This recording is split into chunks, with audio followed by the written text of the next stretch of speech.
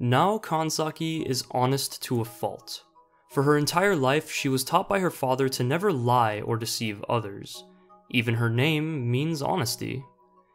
She's the kind of girl who would take a lost 100 yen coin to a police box so that it could hopefully be returned to its original owner, which, if you don't know, 100 yen amounts to 65 Russian rubles, 18 Mexican pesos, 6 Chinese yuan, or just about $1 US.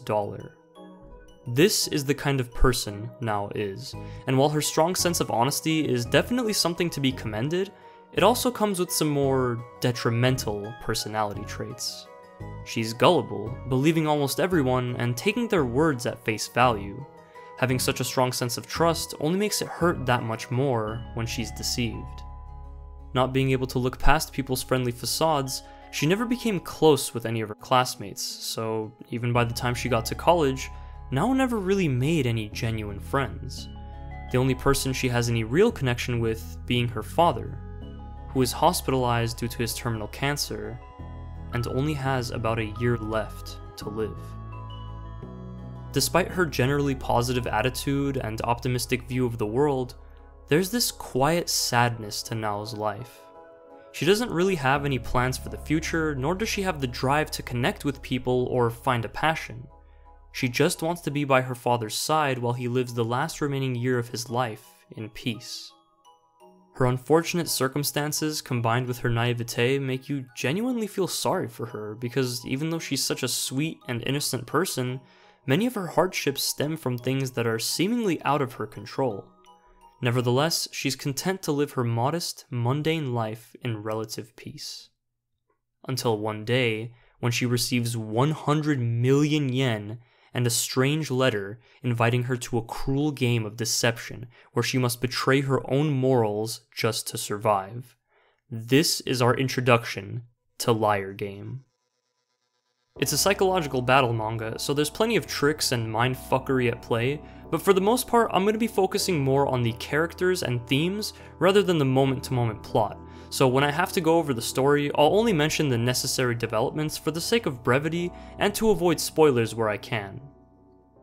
The world of Liar Game is portrayed as cruel and unfair, where bad things happen to good people and where the only way to survive is by mercilessly using other people as stepping stones on your way to the top.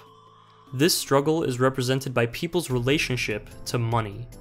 People need money to survive and live in society, but not everyone has the ability to work or the luxury of a steady income, which often leads to vulnerability and desperation. And while we may feel the need to help people like this, other, more sinister forces may see an opportunity to make more money.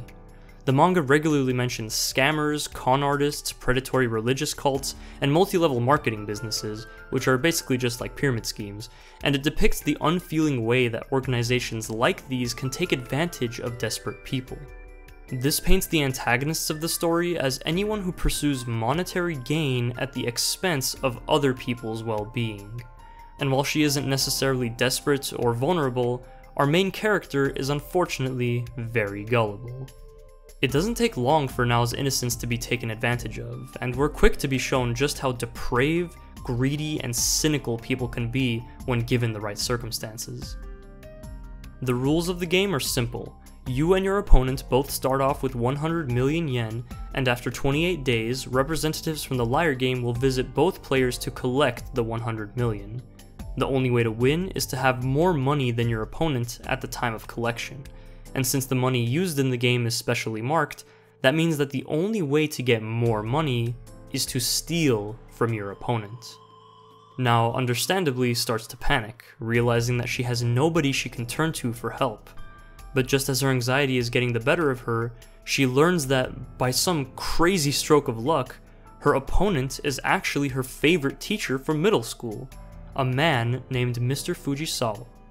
After meeting up and talking it out, they both decide to leave the money in a safe deposit box and return it to the Liar Game representatives once the 28 days are up. Nao heads home and is finally able to relax.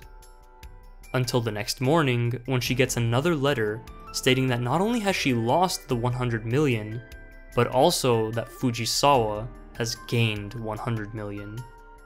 Nao runs over to his house hoping that this is some kind of mistake, only to realize that her former teacher had been lying to her from the very start, and that she's been betrayed. Now, let's be honest, we all saw this coming from a mile away, and Nao seems like kind of an idiot for trusting this guy.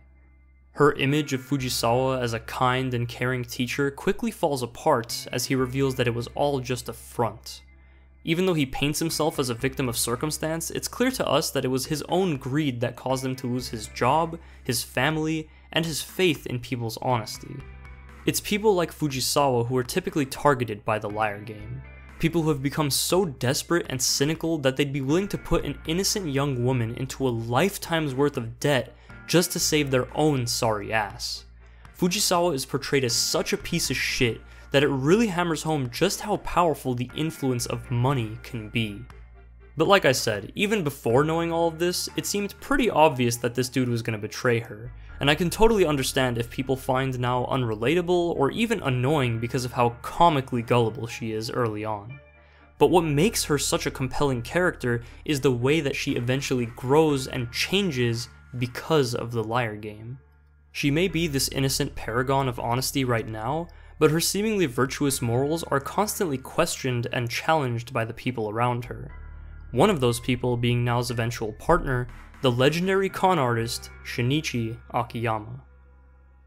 If you enjoy characters like Light Yagami or Lelouch v Britannia, then you'll freaking love this guy. But as you learn more about him, you'll find that there's many aspects of his personality that differentiate him from other highly intelligent characters. Akiyama was raised by his single mother who worked tirelessly to put him through university so that he can eventually live an honest, happy life. However, she eventually grew ill from overworking and, in her desperation, fell victim to a malicious multi-level marketing business. In a last-ditch effort to save her son from the crippling amount of debt she owed, Akiyama's mother took her own life. Seeking revenge, Akiyama infiltrated the MLM and dismantled it from the inside, using his knowledge of criminal psychology to swindle them out of all of their money. However, some of the methods he used were less than legal, which earned him a 3-year sentence in prison. While he's drawn and portrayed as a bit of an edgelord, Akiyama's actually a pretty chill guy. He's more than capable of manipulating people, but his actions barely ever push his morality past a light gray.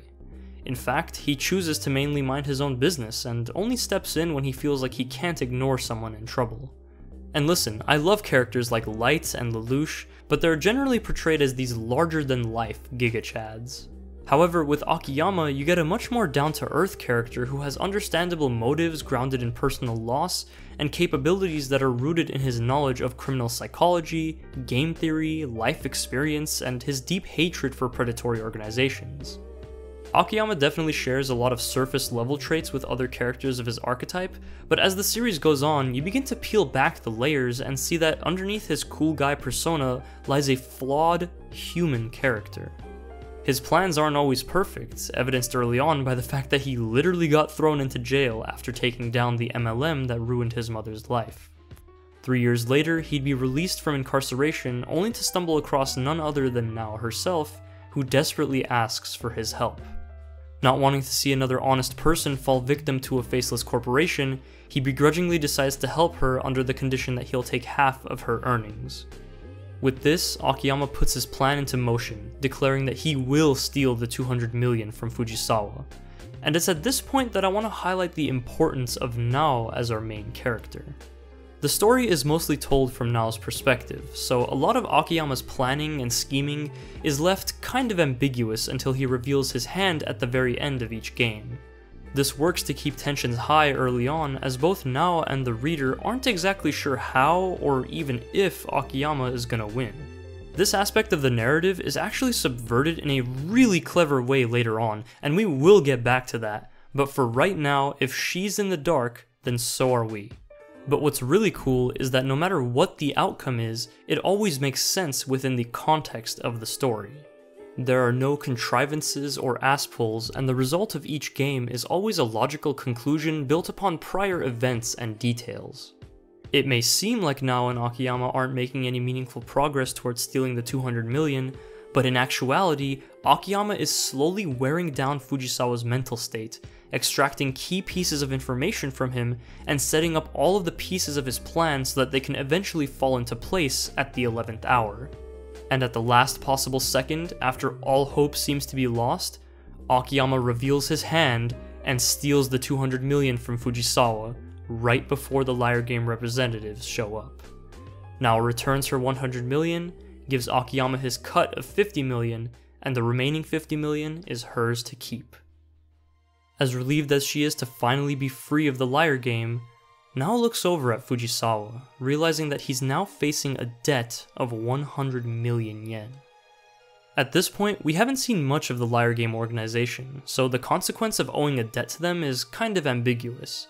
But whatever it may be, with a debt of 100 million, Fujisawa's life is done for. What happens next defines Nao Kansaki and her philosophy towards the Liar Game.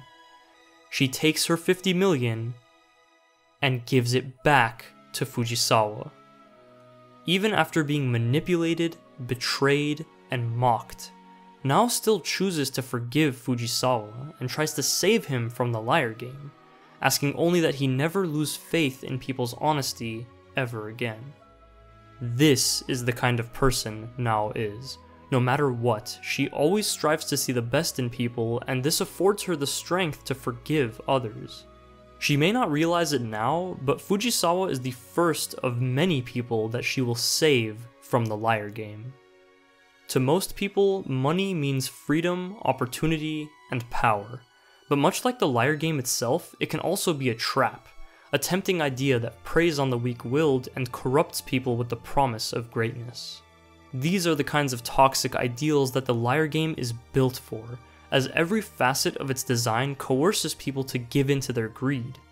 Even the cards explaining the rules only ever mention a winner and a loser, completely neglecting to acknowledge the possibility of a tie.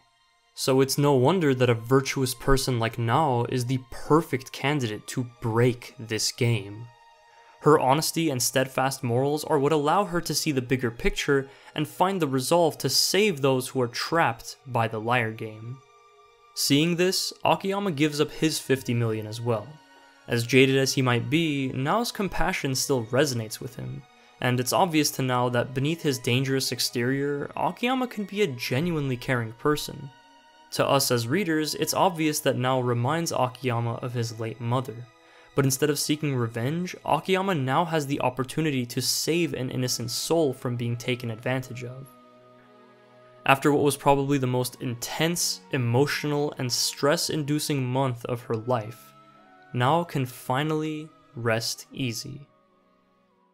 Until she finds another mysterious note inviting her to the second round of the Liar Game. Yeah, so as it turns out, there's more than one round to the Liar Game, and what we just witnessed was only the first one, with each round having a different set of rules and introducing more players. A majority of the players take part in the Liar Game because they simply want money, and by joining the Liar Game for that reason, they're basically admitting that they're totally fine with screwing other people over and putting them in a lifetime's worth of debt. This simplistic motivation causes them to have a rudimentary understanding of the rules and forces them into risky, self-serving strategies. These types of players are usually manipulated by other players with a more nuanced understanding of the game, which is typically informed by their unique reason for participating in the Liar Game. While the games themselves usually have a simple goal, it's the way that Akiyama and the other participants cleverly create systems within those simple rule sets and psychologically manipulate each other that keeps every round intensely engaging from beginning to end. The first half of each round is typically dedicated to understanding the various systems at play and setting up allegiances between players, while the second half shows the culmination of everyone's plans and ends with a clash of ideologies. Not to mention the emergence of more tangible stakes in the form of rumors stating that the Liar Game organization is tied to black market slave trade, and that those who lose the game may end up in deadly human trafficking rings. But most importantly, it's through these next few rounds that we're introduced to many of the fascinating philosophical musings and ideological dilemmas explored throughout this manga. While it's easy to see Nao as a victim of other people's manipulation and dishonesty, the manga makes it very clear that Nao's blind faith in people is a legitimate character flaw, and it uses this aspect of her personality to explore the dangers of ideological extremity. Akiyama calls her out on multiple occasions and shows her the subtle ways in which her seemingly virtuous morals are actually very flawed. Through both its characters and its world, Liar Game plays with the idea of accountability, and it brings up some really interesting questions about personal responsibility. At what point and to what extent can someone be blamed for being deceived? Whose fault is it really? Is it the perpetrator's fault for lying, or is it the victim's fault for believing in that lie? The answers to these questions usually fall somewhere in the middle, never being so simple as right or wrong. It's ideas like these that have me constantly coming back to and thinking about Liar Game. And while some of these ideas are left open to interpretation, there are plenty that get thoroughly explored through the various viewpoints of different characters. What does it truly mean to trust someone? Is it something that's unconditional, or does it have to be earned?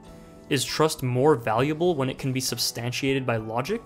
For someone like Akiyama, the answer is fairly cut and dry. Blind faith is nothing more than apathy. He explains that Nao's unwillingness to doubt people is what's caused her to feel so isolated for such a long time, and that the only way to truly understand someone is to doubt them. Imagine all of the acquaintances in your life that aren't your close friends. If you aren't interested enough in them as a person, then you have no reason to question anything they say.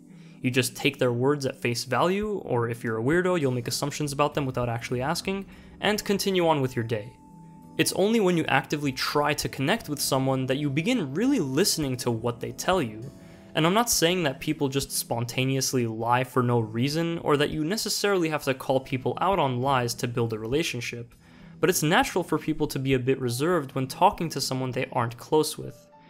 If they have an opinion that doesn't make sense to you, or if you just want to know more about them, you question them, and you doubt them. Once they elaborate, then good job. You've gotten to know this person a little better. The characters also discuss things like the nature of guilt. Akiyama mentions the idea of a guilty conscience, which actually brings to light a genuinely fascinating question of what it means to be a good person. Does having a conscience that makes you feel guilty when you've wronged someone mean that deep down you're a genuinely good person? Does not having a guilty conscience automatically make you evil? If you're only being nice to others to avoid feeling guilty, then doesn't that kind of make you a selfish person? Then again, if the end result is that you act like a better person that benefits not only yourself, but also those around you, then isn't that all that really matters? If someone is righteous despite not having a guilty conscience, then wouldn't that make them an even better person because they act for the sake of good, even though they themselves get no personal gain or satisfaction? Do intentions even matter at that point? This is the kind of introspective, self-critical thinking that I really love about Liar Game. It asks us to really think about the things that we do, the reasons why we do them, and if those reasons even matter. And throughout the story, you can see Nao begin to internalize these ideas along with her own flaws in order to become a more conscientious, self-aware person.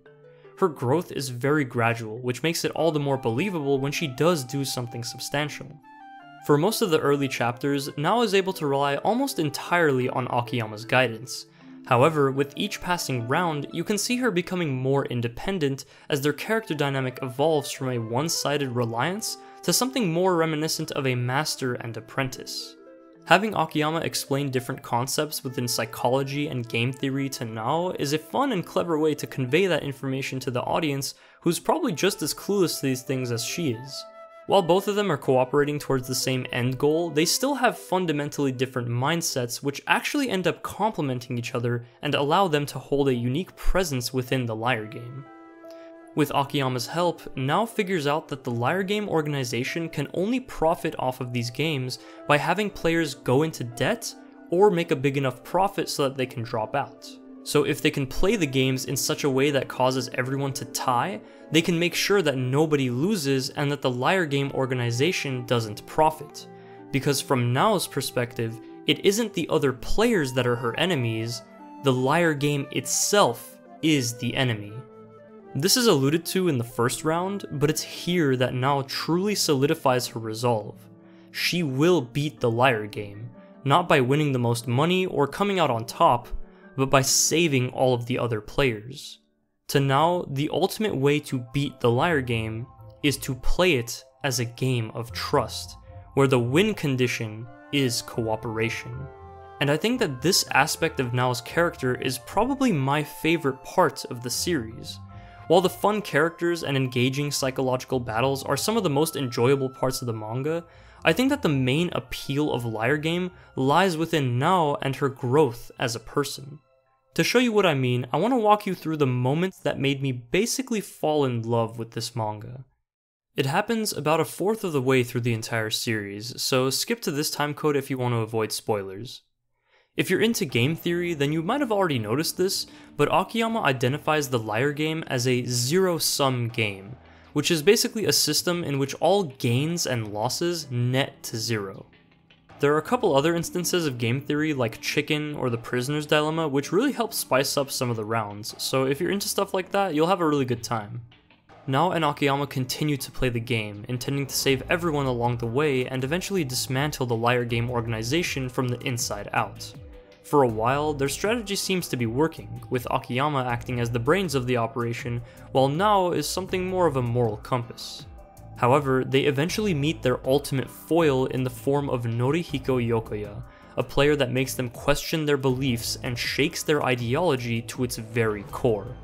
Yokoya believes that the only possible way to truly trust someone is to put them in a situation where it would be actively detrimental for them to defy you. To Yokoya, the Liar Game is a game of domination, where the best way to win is by bending people to your will with ultimatums and leverage. But as long as you submit to domination, you will be taken care of. In a way, it's kind of a twisted reflection of Nao and Akiyama's strategy to cooperate with everyone, and parallels are regularly drawn between Yokoya and Akiyama. Their conflict is framed by the Contraband Game, a game in which two opposing teams try to smuggle money through a checkpoint without being called out. Players from each team are regularly isolated with each other, creating opportunities for them to secretly establish allegiances and betray other players without them even knowing. It may be a team game, but there are also personal consequences for each player depending on their individual performances during the game. As the Contraband Game continues, Yokoya's strategy puts an extreme amount of strain on Nao and Akiyama's team dynamic. While Akiyama continuously thinks of new strategies and ways to use the systems of the game, Yokoya always seems to be one step ahead of them. Some of Yokoya's tactics even begin to mirror the psychological tricks that Akiyama uses, which shows that despite their ideological differences, their approach to playing the Liar Game is more similar than it appears. Akiyama's team begins to fall apart as they lose more and more money to Yokoya's team, and for the first time, we see Akiyama lose control of the situation, as he realizes that his current methods won't be enough to win the game. It's at this point where you start to notice that most of this arc has been shown through Akiyama's perspective instead of Nao's. We don't hear as much of her thoughts and are instead shown more of Akiyama's inner turmoil and anxiety. Nao, on the other hand, is uncharacteristically calm and composed. Even when Akiyama and the rest of the team are freaking out, she simply stands there, contemplating her next move. She takes on a much more active position instead of purely reacting to the situation around her. So in essence, the roles are switched, and this time, it's Nao who's hiding something from the reader. As the Contraband Game continues, Akiyama becomes increasingly desperate, eventually resorting to convincing players from the opposing team to betray Yokoya, with the promise that if they cooperate, they'll have enough money to drop out of the Liar Game. As time passes, things actually start to look up for Akiyama's team, and after an agonizing game of back and forth, they actually win the Contraband Game. However, what they didn't realize was that despite his team losing, Yokoya was actually able to steal an incredible sum of money from all of the other players, putting Akiyama, Nao, and even players from his own team into huge amounts of debt. With the amount of money he has, Yokoya can easily drop out of the game, leaving other players with no possible way to get the money back from him. Akiyama is left absolutely speechless as Yokoya berates him and points out his hypocrisy. In this moment, he has completely and utterly failed.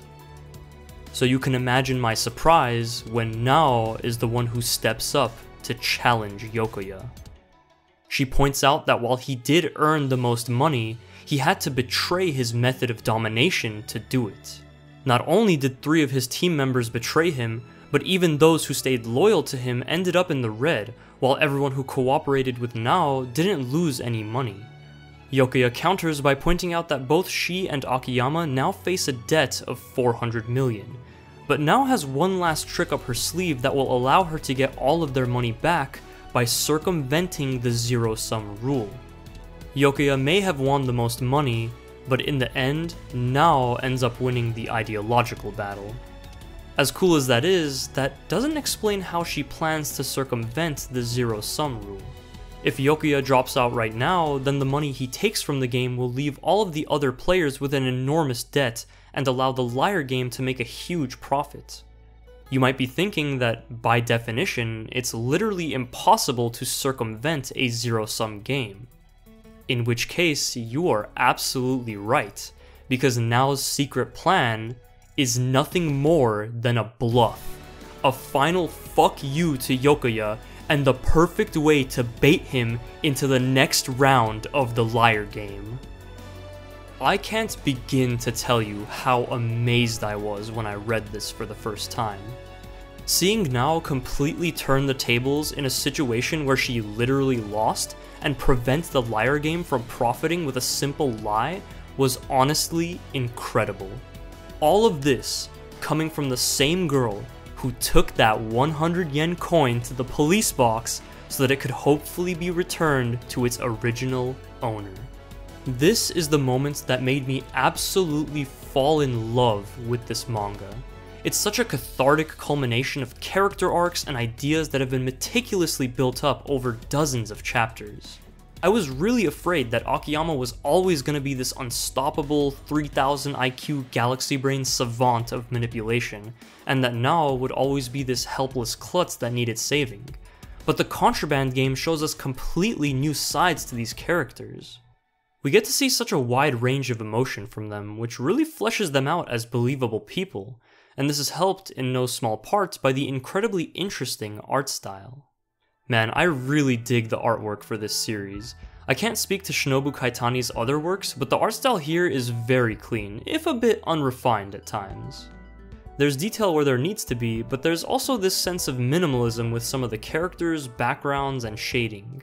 There usually isn't too much in the way of physicality per se, but there are some panels where the characters are drawn with these super harsh shadows that really make them pop off the page. I love the use of stark black and white, it really helps accentuate some of these expressions. The volume covers are also pretty fire, usually with the characters rocking some sophisticated drip. I really like the colored pages too, just look at how evocative some of this artwork is. The cover of Volume 1 is one of my personal favorites. The very first thing that catches your eye is Nao's expression. Her uneasiness and anxiety are perfectly captured in one image, and it's a really great representation of her general character early on in the series. She's wearing a bright red shirt, which is an indication of her steadfast morality and determination. It's a beautiful color that fits with the general aesthetic of the manga, and it's pretty much the main color of the series. Piercing through all the red is a bright silver cross, and while there's no direct mention of Christianity as far as I know, besides the whole cherub and angel motif found on the Liar Game cards, it nevertheless represents Nao's purity and unwavering virtue in the face of adversity. Behind her is Akiyama, bearing an extremely observant, calculating expression. He's much more composed than Nao, but he's just as intensely focused. He's wearing light blue in contrast to Nao's bright red, signifying them as somewhat opposites, with him being more calm and cool. Behind both of them is an infinite black void with the Liar Game trying to entrap them in a tempting golden frame.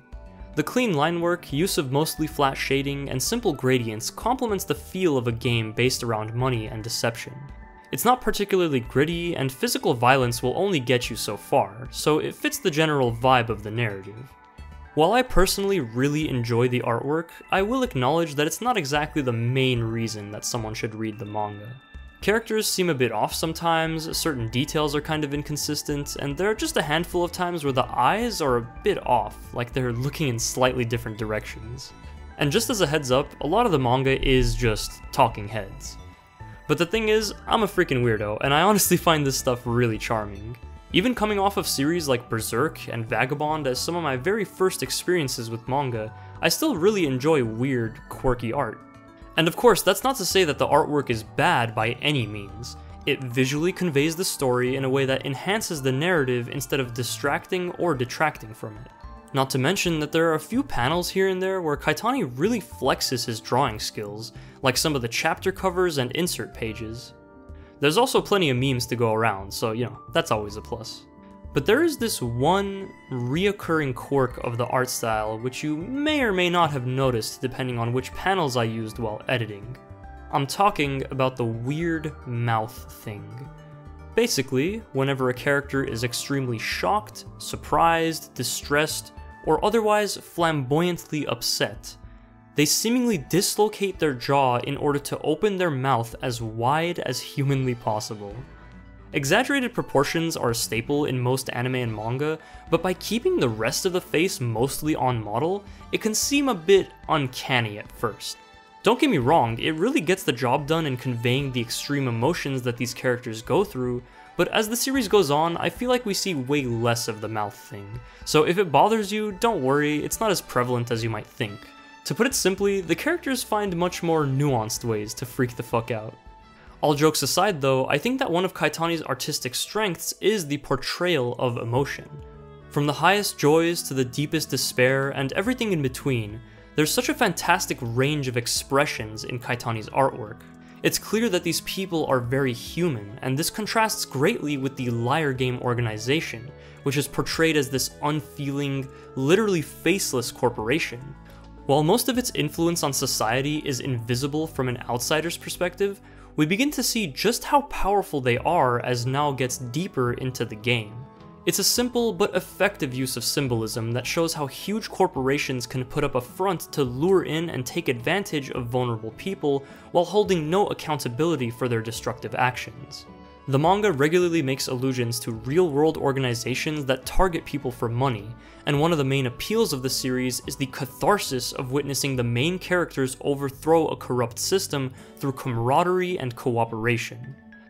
The Liar Game paints the players as enemies in order to isolate them and make them feel desperate, but by learning to trust one another, people can rise above their selfishness and act for the mutual benefit of themselves and those around them.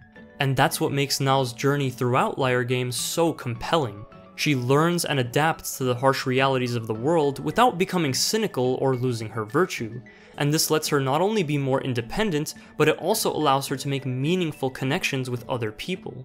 It highlights the empowerment that comes from personal responsibility and agency, which is honestly a fantastic message in my opinion. Through her, Liar Game is able to beautifully convey the idea that nothing in life is ever as simple as black and white. Truths and lies, trust and doubt, honesty and deception. All of these things have their own place in the world, and to deny that would mean denying reality. While it's true that people can be apathetic, selfish, and cruel, there are also those who are capable of the deepest love and compassion.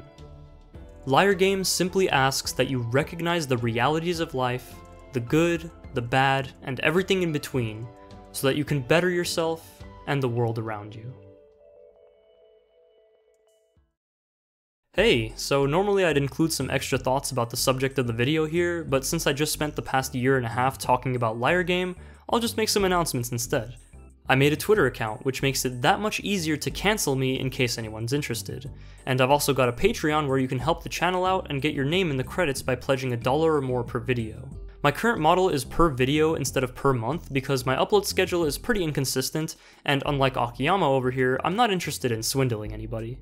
I only have one tier right now, but I might make some higher tiers with more benefits in the future.